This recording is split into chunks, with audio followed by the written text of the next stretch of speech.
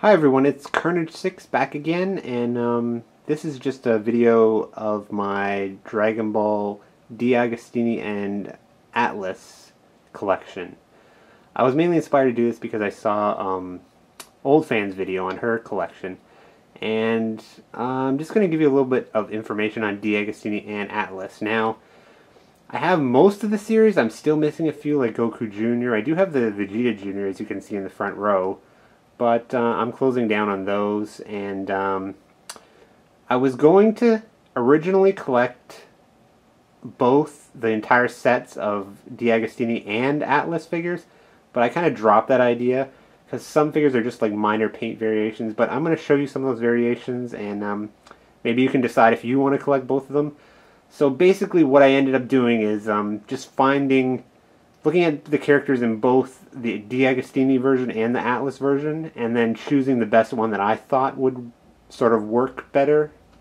And I also got any variants that were significantly different from each other, and later on in the video I'll show you those. First off, let's take a look at, this is only the first part of my DeAgostini collection. Okay, I'm going to try to get a little bit closer so you can see some of them in more detail.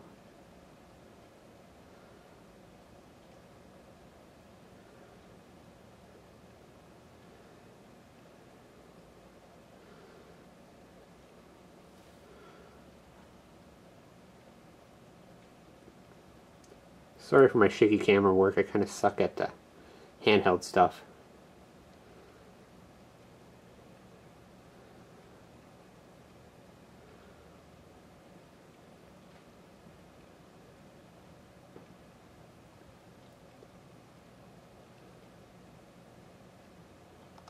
Okay, now into part 2 of my collection. And now here's part 2 of my collection of DeAgostini figures. I'll get a little bit closer in a second, so hopefully you can see them better. Alright, again, here's a little bit closer detail.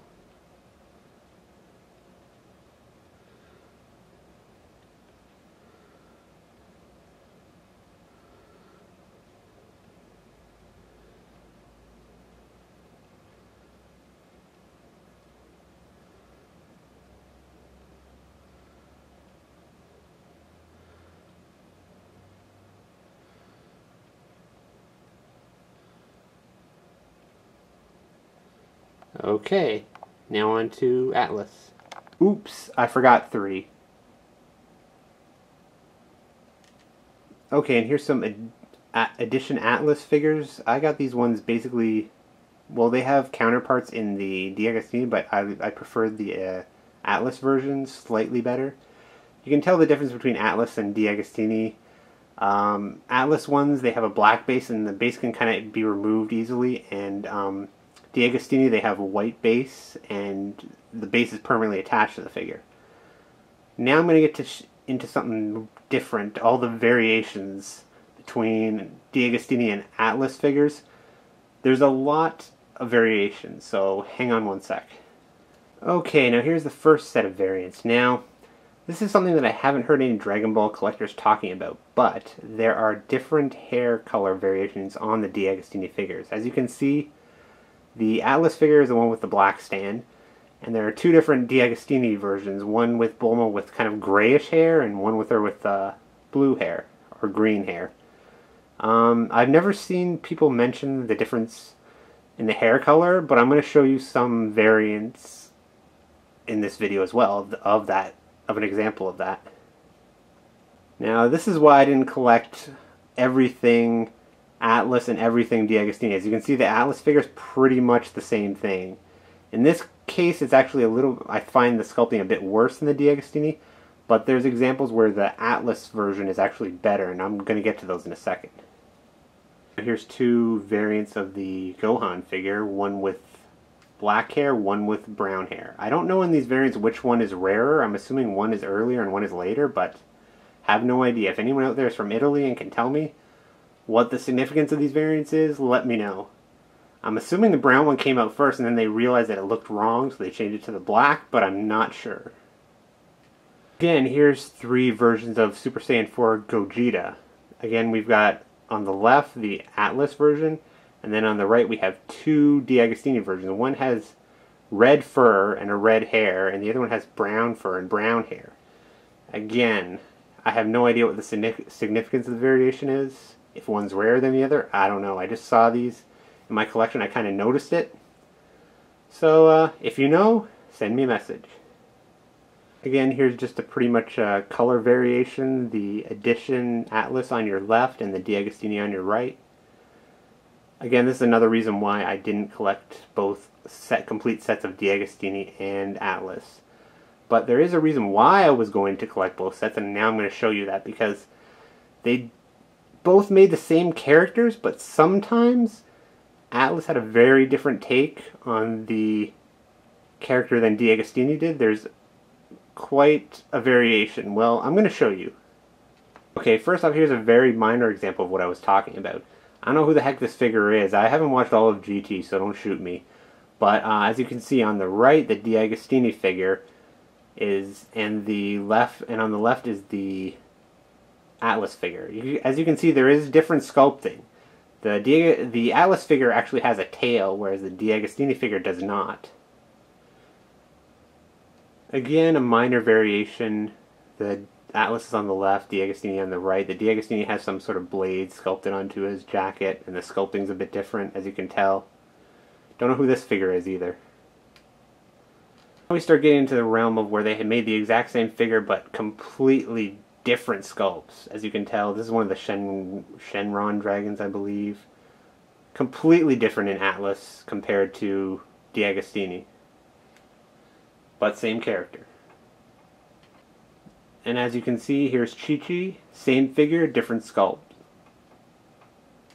And again, Tien. Same figure, different sculpt. Pretty much. It's kind of the same pose, but it's still significantly different. And again, I believe this is Doll Taki. In the Atlas version, he has no cape, whereas the DeAgostini version, he has a cape. Again, same character, different sculpt on the Atlas compared to the DeAgostini. And again, this is supposed to be the same character, but completely different outfits. There's some minor variations in the sculpt in this one as well. And again, same character, completely different outfits. I kind of prefer the DeAgostini on this one. It's a little bit more interesting. And here we have same character, completely different sculpts, completely different colors even too. And probably one of the biggest examples, same character, completely different sculpt, completely different pose, completely different facial expression. I kind of prefer the Atlas on this one. He looks a little bit more goofy. Come to my favorite part of the Atlas line, and the fact that they made characters that were not available in the DeAgostini line. As you can see, we've got from left to right the Driving School Piccolo, the Giant from the Giant Planet, Super Saiyan Gohan, Baby in a different form. I don't know who the girl in the pink dress is. Is that Marin? I'm not sure. As I said, I didn't watch the whole GT. Got Old Kai, we got Vegeta with mustache, Great Saiyaman, and Baby in his first form. I'll show you them a bit closer.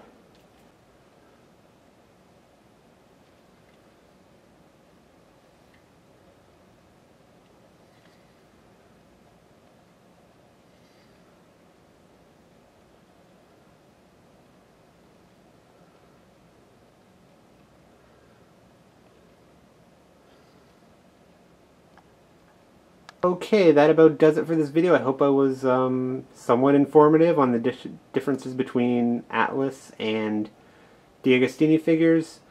All in all, I kind of prefer the Atlas figures. I mean, DeAgostini has some characters that Atlas never made, and those are cool, like Mr. Popo and stuff. But I don't know, the sculpting on the Atlas figure seems to be way better. Like, these four characters in particular, if you compare them to the DeAgostini versions, the sculpts on these are better. I don't know what Atlas did with these to make them better, but they have more sharper, more defined sculpting. Anyway, if you're a collector of DeAgostini and Atlas figures, and you have a figure that I don't have, let me know, because as far as I know, I have the whole set except, well, I have every character except the Goku Jr. and the Cell from DeAgostini. If that's not correct, let me know. And again, I'm not trying to collect the whole set of each of them, just ones that are significantly different. So, I don't know, if you're from France or if you're from Italy and you can fill me in on some things, I'd love to hear it. So, I hope you enjoyed this video, and thanks for watching.